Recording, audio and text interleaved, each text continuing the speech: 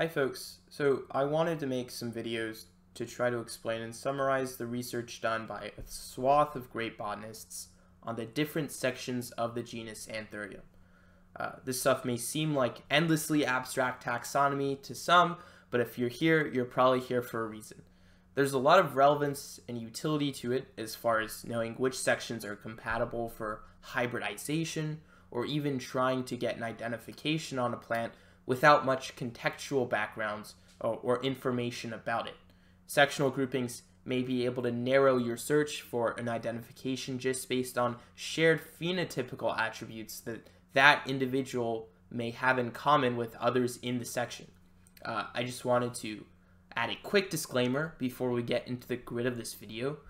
Botany and taxonomy are constantly evolving fields, so even though there may only be around 18 sections of Anthurium as of the recording of this video, there's a very good possibility that more are discovered in the future. We also have to remember that taxonomy is fundamentally a social construct, which means if you go into nature, there is no set-in-stone taxonomy. Rather, it's something we as humans invented to try to make sense of the natural world, which means that botanists may even disagree as to what constitutes a section.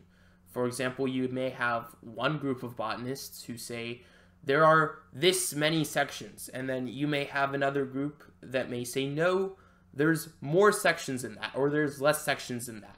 Neither of these groups are objectively wrong per se, it's just that they have conducted their research with different methodologies and therefore may have gotten different results. Now into the kind of topic or main aspect of this video, what is a section? Well, to put it simply, it's a taxonomic rank between the genus and the species. So narrower than the genus level, but not as narrow as the species level. How taxonomists figure out sections is based on clade, which is just a fancy word used in taxonomy that groups organisms based on a common ancestor. So what's the point? Why do botanists and taxonomists need sections? Well, it's all a metric of specificity. Remember that taxonomy isn't something we discover, rather it's something we invented. So for a large genus like Anthurium, there may be a lot of utility in breaking it up into different sections. Now let's talk about some tools that may help you identify almost any Anthurium to a section only using its phenotypic characteristics when referencing various scientific papers. Let's start with some basic vocabulary to help you interpret the sometimes dense jargon that gets used in these scientific papers when describing traits. I'll go over some of those right now, but remember that this is in no means an intensive list. I may post more videos in the future that attempt to do that, but definitely not here. Let's start with the leaf blade. It's pretty self-explanatory, it's just the leaf. Petiole is also a word that gets thrown around a lot. A petiole is the stalk that connects the leaf blade to the stem. Lobes are the ear-looking things, commonly at the top of the leaf blade.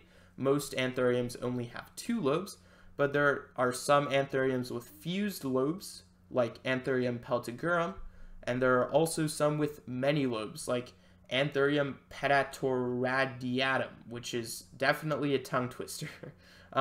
A cordate leaf shape is just a leaf blade that resembles a heart in shape.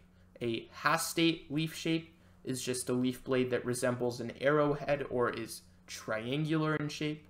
Vernation just means how a leaf emerges from a bud, how it's configured in a bud, etc.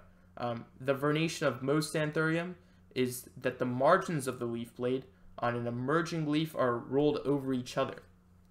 What we've just gone over is the tip of the iceberg as far as taxonomic jargon goes, but all of it is very easy to figure out with a simple Google search. In the description of this video, I've attached a 1983 paper by Drs. Thomas Croat and Richard Sheffer, both of which have done amazing work in this field. Don't be fooled by its date either. It contains a ton of useful information as far as describing different sections in great detail, as well as providing information on the viability of hybrids between sections. I've also attached a 2013 and 2019 paper, both by Thomas Croat and Mónica Carlsen, that takes a deep dive into the phylogeny, or the evolutionary history of anthuriums. These papers are pretty dense and may not be the most relevant to someone who's not a researcher, but they're certainly very recent and do a good job correcting some of the mistakes made in the 1983 paper if you're really interested in the nitty-gritty aspects of this topic. That's going to be it for this video. Please leave a like and subscribe.